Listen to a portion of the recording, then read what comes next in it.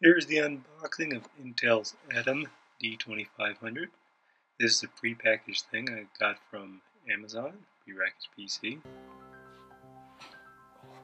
Alright, let's open it up. You can see on top there's a driver disc, and it's packaged very tight in here. We'll take out the accessory box, see what's in there. Got the serial ATA cable.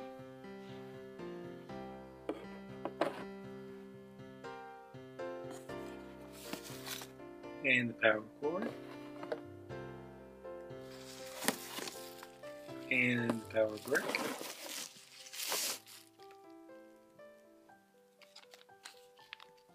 And the hardware, those screws are for hard disk. And the Visa mount.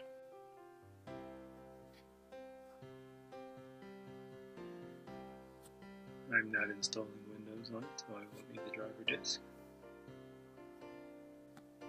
Okay, let's get this out of the box.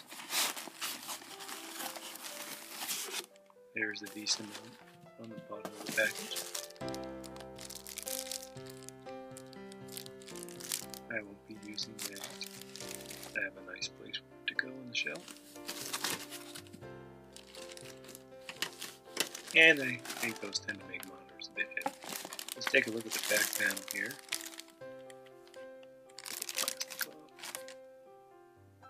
Alright, you've got your two Ethernet ports, USB ports, serial ports, legacy ports, VGA and DVI, and your standard mix of audio ports. And there's where the power adapter goes, and an antenna mount right there. However, there's no antenna in this model. Let's take a peek at the front. And of course, the front has two USB ports and your regular audio jacks, power indicator, hard disk indicator, and the power button.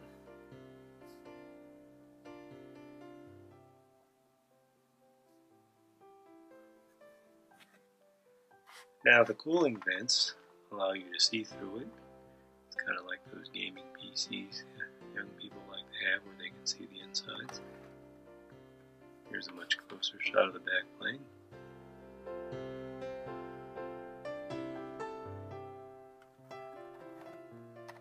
And the Visa mount spot. So let's get the case open. We'll take out all three screws on the bottom.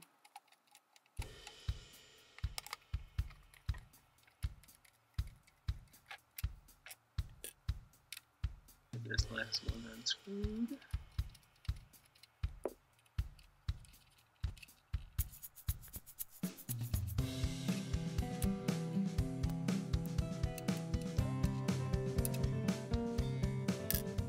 Now we'll cover off. Cover kind of lifts. This side that's fighting back hooks in. You can see that's kind of a pain, but I'll put the camera down and I'll just use two hands. So now we've got the inside. You can see a PCI slot hiding back there, which will never be used in this case. You can see the heatsink, memory module right up there. The serial ATA, we've got to find the header here.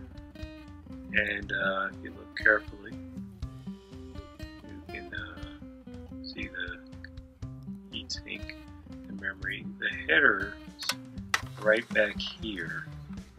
Yeah, they're right under this connector. Not the easiest place to put a cable into, but you know, that's where they put it on the board. Of course, this ITX is pretty much the same style as an ATX case. It's just mini, so headers are typically going in the front of the board, so there's nothing new here. So let's see if I can squeeze that in. Alright, that works. So now we've got to get a disk drive out. I stole that drive from my C7 Chromebook. That's why it's got the blue on the bottom. And I mounted it to the cage with those screws that were in the bag outside. So now we want to run this cable here cleanly so that we don't have too much slop. I think this is one thing I don't miss about generic PCs is, sometimes they tend to give you cables that are too long, or typically manufactured for desktops. That serial ATA cable might have been easier. It would have been about half the length to deal with. You see, I've got all this sloppy extra stuff. So here it's mounted. I didn't put the power cable on because it kind of shows you the extra space this long cable is taking up. If you've got a shorter cable, you can always put one in. So here's the drive mounted and screwed down. And that poor PCI slot, there it is. It'll never get used. At least not with this case. Alright, here's the thing fully assembled. Power connector is connected, so it's hiding the rest of the serial ATA drive cable. Let's take a look at the back plane here. So you can see all the ports connected. The Ethernet happens to be in Ethernet 1. However, most modern operating systems will do a DHCP on both, so it doesn't really matter which one you stick it in. There's my bootable Linux thumb drive. That boots up just fine, and I'm going to use a thumb drive to do the boot up. Here's the boot sequence, power, BIOS, power on self-test. Here's the BIOS. Looks just like most PC BIOSes. See the configuration settings here. And it's got a help menu on the right. Standard stuff you normally see, power, options, plenty of help, context sensitive help on the right. I'm going to set the power option to last date, since this will be used more for a server.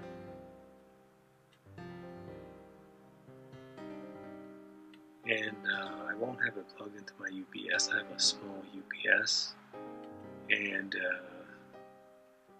I can just let the operating system come back online when the power is restored. Stuff it does won't be that critical, but if you have a UPS, you can always plug it in there and have it set to always on. Now there's another option in the BIOS to make it boot the USB drive. It will boot the CD-ROM by default, the hard drive by default. And if you want to have it boot USB first, you can change it in the BIOS later. So I've chosen PC-BSD to do this, and I'm using PC-BSD 10 as the splash screen clearly tells you.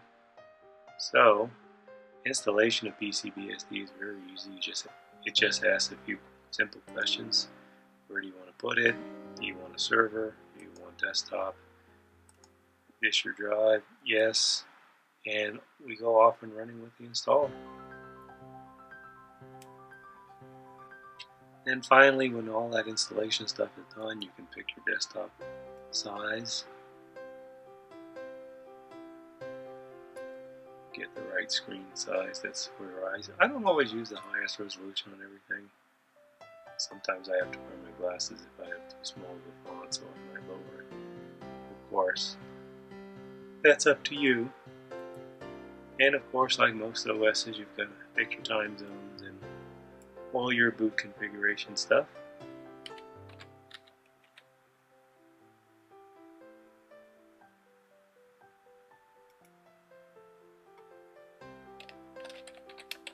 Passwords are the bane of computer's existence. Someone needs to make something that just reads my mind. That would be much cooler. So I'll create an account for myself.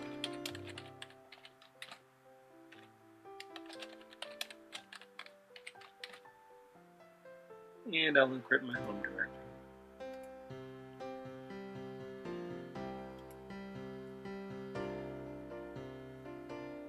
Okay, once that's finished, you can use the account you created to log in. Standard KDE screen if you've used KDE on other OSs like Linux. It's pretty much the same booting it's been for years. can't remember when they started with this boot sequence, or login sequence, I should say. Alright, now we have PC-BSD up, KDE is up and running.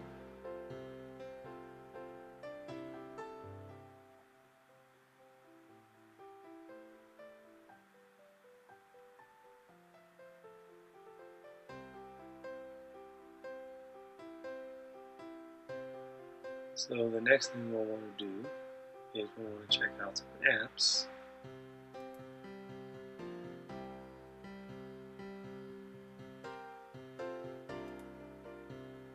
We'll go to the terminal window first, and we'll check out the D message output.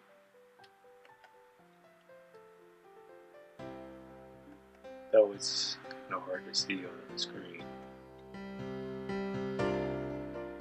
Alright, we'll do some application checking. Take a peek at Firefox. And we'll load up the website, see how this runs. Google search is pretty fast. Website loaded quickly enough, not too bad.